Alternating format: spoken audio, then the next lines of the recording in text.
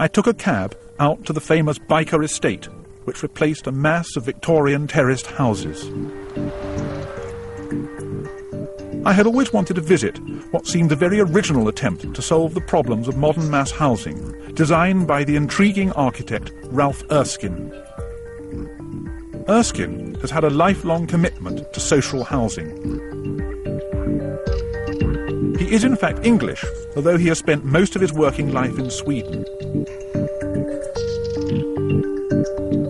This is what he managed to achieve in Britain. To find out more, I met up with Peter Fawcett, an architect who actually lived at Byker for 5 years. Erskine was the very first architect to introduce the idea of community architecture. And in fact, he actually established his own architectural office in a former funeral parlour, which is actually down here, is now the housing office.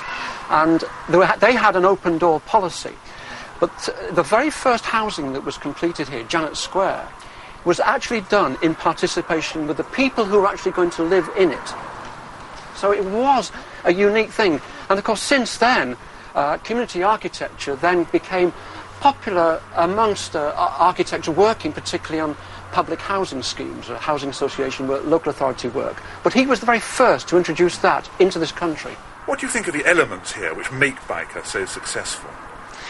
Well, first of all, I think the layout is very unique at Byker.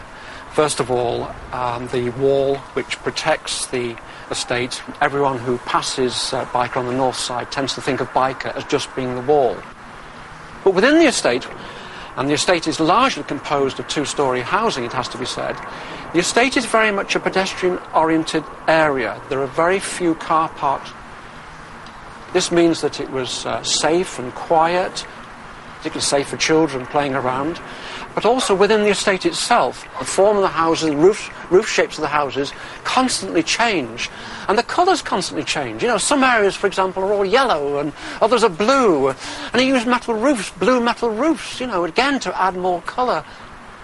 And he also used some curious devices. For example, at the ends of some of the buildings where you've got vertical ducts, he actually put a bird box at the top, you know, at the very top, you know.